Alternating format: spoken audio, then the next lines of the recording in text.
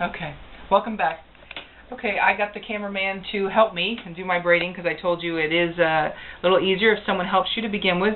There's where I started it, and now we have a little over a foot worth of braided rug already with our 3 colors originally. This is going to be the 4th color I'm going to add. I have folded it in half, practically, or about the same, and I'm going to intertwine it in here to kind of hide it a little bit. Okay, so I'm adding the 4th color. And again, I'm going to put it underneath the sewing machine. This is the only 2 times that you're going to have to use the sewing machine, and then you're done. Even to finish it, you will not need to use it again. I'm in reverse, which is a big thing that I tend to do. So now I'm in the right position, and I'm going to go ahead and start. A little forward, a little reverse, a little forward. Oh, it's getting stuck. There we go. Sew it. Reverse again, and look at, we are done. So that's as much as you need the sewing machine, and you can see that you can be avoided if you don't want to use the sewing machine. Trim off my extra little pieces, and there we go. So now we have the 4 strips together. This is where the braid-in part. You're going to turn it. I'm right-handed, so I'm going to want it on the right-hand side of where I'm working. Okay, we're going to kind of separate them all out, and we're going to decide which one maybe is the farthest one out. Find an order. It doesn't have to be an exact order, to be honest with you, but once you've established the order, you'll go on from there. Okay, so this is where the braid-in starts. We have 4 strands. 1, 2, 3, 4. They're going to be braided into this.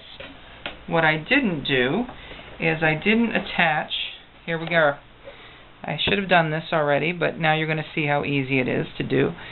You're going to thread your needles. I like the tapestry needles. I do like, in certain instances, the pin as well, and actually I usually use 3 needles in a pin. Why, I don't know. I have 4 needles, but sometimes the pin is, safety pin is what I'm referring to, is a more appropriate way to do it. I usually double it over, and I put the safety pin through, and there you go. This becomes your little needle or poker. So, you have your 4 colors, 1, 2, 3, 4. You're going to establish which one is going to be your outside one. You're going to try to keep them in the order. Once you get going, this will be far easier. The beginning of any rug, even on the crocheted rugs that I usually make, is the hardest part. So you're going to do under, over, under. The outside one is going to go under, number 2, over, and then under. And then you're going to slip it in to the rug and pull it gently through. You usually do each, pull it to the next one. In the beginning it's messy, it always is, and you're thinking, what on earth have I done? I tell you, just plug on. Okay, now this is in the 4th position, and here's your outside one. Okay? We're going to go under, over, under, and we're going to grab it into, push it through the braided rug. At the beginning, again, it is challenging. Once you get it started and it's bigger and you've gone around a time or 2, it is not near as challenging. This is why the video took me so long to get done myself, because I had to figure this all out myself. Hoping this will make it easier and more enjoyable for you. Okay, see how it's starting to form. This was your original one, now it's in the 2 position.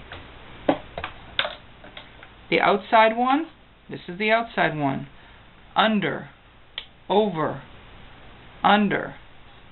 Okay, and through the next stitch. It went through the next stitch.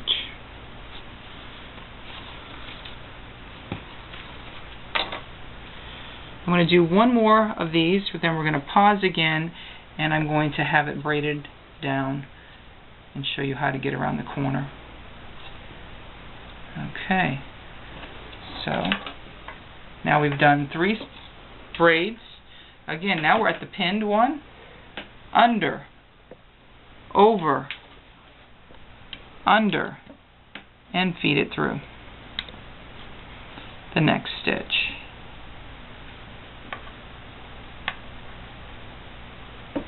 Because it is jersey or t-shirt, it's a lot more, has a lot more give to it. The first one I did had I did sheets. There's not a lot of give, a lot of frustration involved. Though I love sheets, it did not work well. So you see, we're on our way to braiding it. I'm going to quickly pull up this one again, see how it looks. And you can't see where I started it really. There's a little bubble there and a little there, but once you get it going, you don't notice that. So you won't notice that either in yours. So we're going to pause here. I'm going to braid, and you'll meet me on the other end. Thank you.